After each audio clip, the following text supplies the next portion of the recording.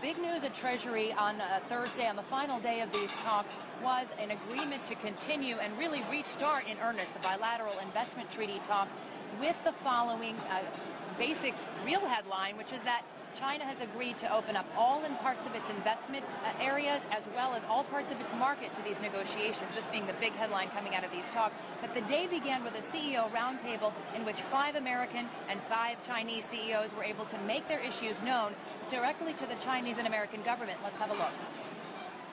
American and Chinese business leaders ranging from China's Lenovo to American chemical giant DuPont converged on the U.S. Treasury Department Thursday to share ideas and express concerns to government officials from both nations. It's been a mutually beneficial trade relationship complicated by domestic politics. While the U.S. Congress identified Chinese telecom giants Huawei and ZTE as possible threats to U.S. security, China's Lenovo has become a popular provider for U.S. government laptops and is now #1 in the world in personal computer sales. DuPont, meanwhile, has ongoing civil and federal court cases against former employees charged with stealing trade secrets from China.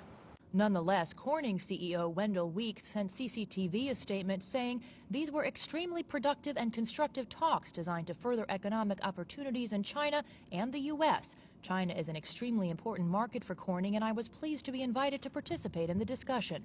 Chinese Commerce Minister Gao Hucheng said there was real progress in the negotiations for a bilateral investment treaty, or BIT.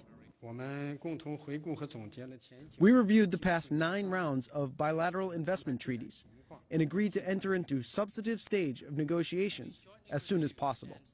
A senior U.S. Treasury Department official says China has agreed to begin these negotiations by easing existing restrictions on foreign investments in China, which will be particularly important to American telecommunication and financial service companies.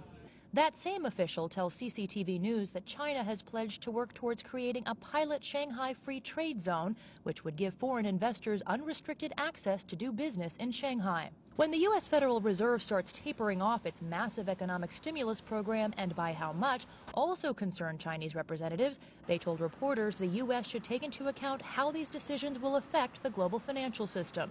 Meantime, China's finance minister reassured the Americans about the slowdown in China's economic growth. We think this is a necessary phenomenon of restructuring, no possibility of hard landing.